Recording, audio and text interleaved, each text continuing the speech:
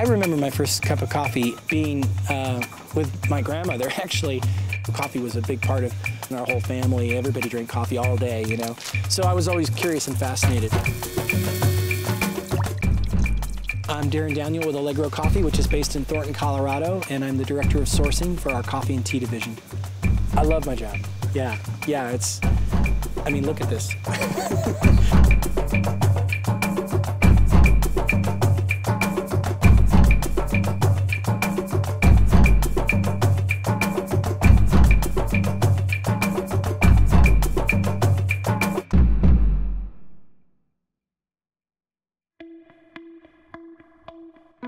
Allegro is one of the first to actually buy certified organic coffees.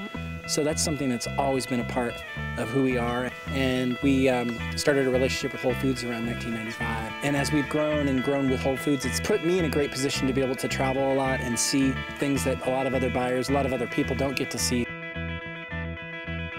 Responsible sourcing is actually a phrase that we use. You know, we feel like that's the only way to be buying coffee, is to have a sense of where it's from, you know, how it's impacting the communities that are producing it. I mean, Peru, you know, you have this ancient history, and you have the Incan Empire. I never get exhausted with coming here and just seeing the depth.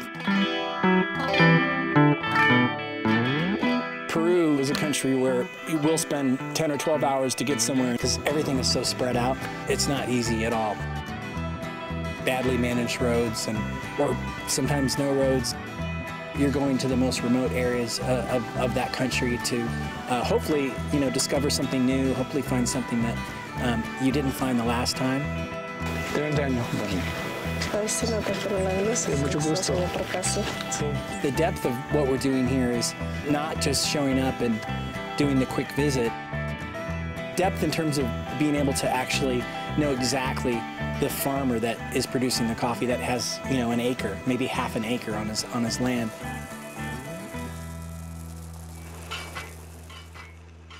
You know, there's a phrase called terroir, which is soil, climate, air, sun. It's commonly used in coffee, and where coffee grows around the world based on soil types and volcanic soils and altitude and the types of varieties that do well in those particular ecosystems very much reflect the flavor that comes out in them. Part of our job is to identify not only flavors from countries, but flavors from regions, and maybe even flavors from, like, you know, the next hillside. A different variedad. You can see a Castillo.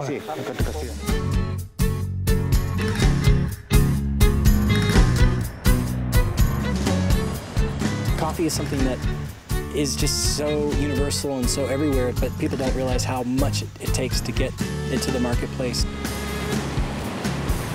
From the moment that you plant a seed in the ground, it takes 4 years to actually get maturation and to get enough fruit off that tree to really be in production.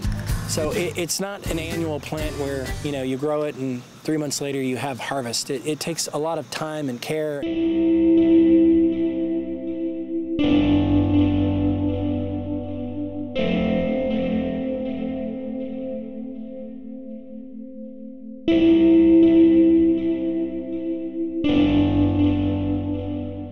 Farmers are very proud of what they do, and yet it's true that most coffee farmers don't taste their own coffee.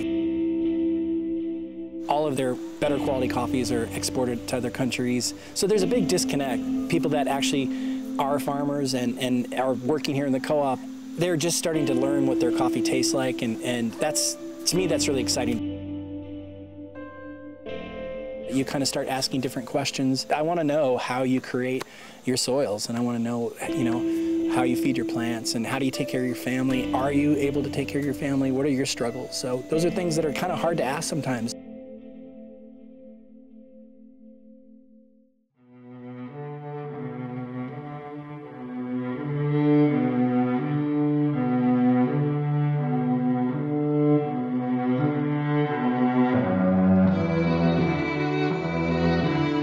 There's the romance of travel, and then there's, you know, kind of the beatdown that occurs after, you know, trips where things don't go the way you want them to go.